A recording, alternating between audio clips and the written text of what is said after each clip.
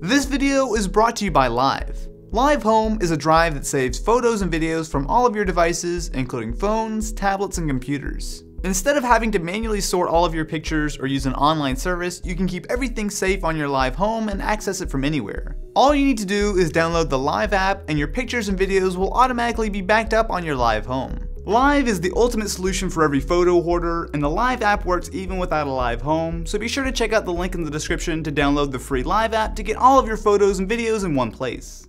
Hey guys, this is Austin. Is a $100 tablet worth it?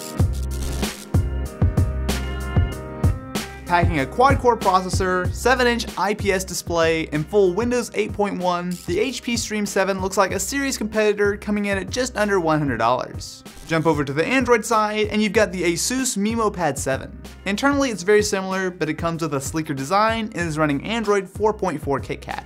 While Android on tablets is nothing new, being able to run full Windows 8.1 on a $100 tablet is a big deal, not even counting the included 1-year Office 365 subscription, which is nearly worth the entire cost of the tablet on its own. What's most impressive is just how well everything runs. Resolution and specs aren't too far off from a lot of laptops, so doing things like browsing the web is downright snappy. There are quite a few decent apps in the Windows Store, but you can also download normal programs like Chrome and VLC.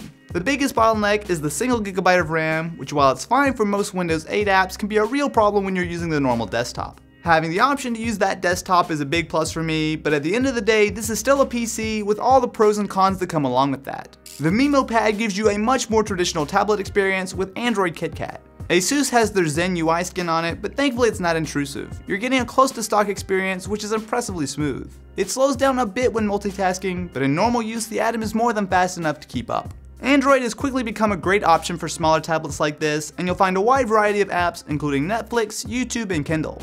While both tablets are about the same thickness, the MeMo Pad feels much nicer in the hand with a tapered edge. It reminds me a lot of the Nexus 7 in design, which is a good thing. It's usable in one hand without being too heavy or slippery. It does take a bit to get used to the power button being below the volume rocker, but it's not a big deal. On the other hand, the Stream 7 can't quite measure up. It's not really much thicker, but it's squared off and quite a bit heavier, making it a bit more awkward in the hand. Unlike the color options of the MeMo Pad, the Stream is made out of a fairly cheap feeling black plastic. Turn both tablets on, however, and things are much closer. They both sport 7-inch screens with resolutions of 1280 by 800, which is more than good enough at this price point. You can use either completely happily, but the display on the Stream is the real surprise. While there's some backlight bleed, the colors are vibrant and the viewing angles are solid. The MeMo Pad might not quite match up, but Asus includes an app called Splendid to really fine-tune the colors on the panel, which is an awesome inclusion. One area where there's no competition is in speaker quality. The Stream has a single speaker, which is not only quiet, but very tinny.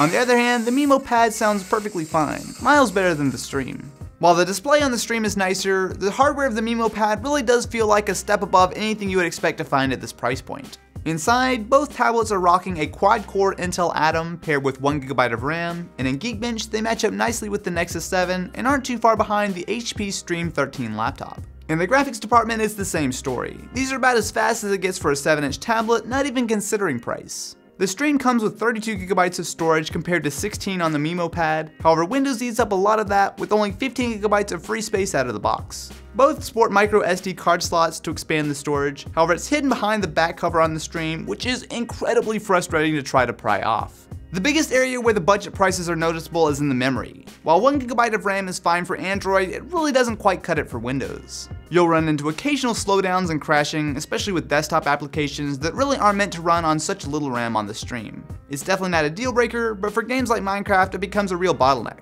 Well, that and the lack of a keyboard or mouse. The MeMo Pad is easier to work with for gaming, as basically any Android game should work fine. You don't quite have the same flexibility as on the Stream, but it's more than good enough for some casual gaming. While having full Windows on a $100 tablet is awesome, I would spend a little bit of extra money to get the MeMo Pad. It's just a better tablet overall. So what do you guys think? Would you ever pick up a $100 tablet? Definitely be sure to let me know in the comments below. Anyway guys, thank you so much for watching and I will catch you in the next one.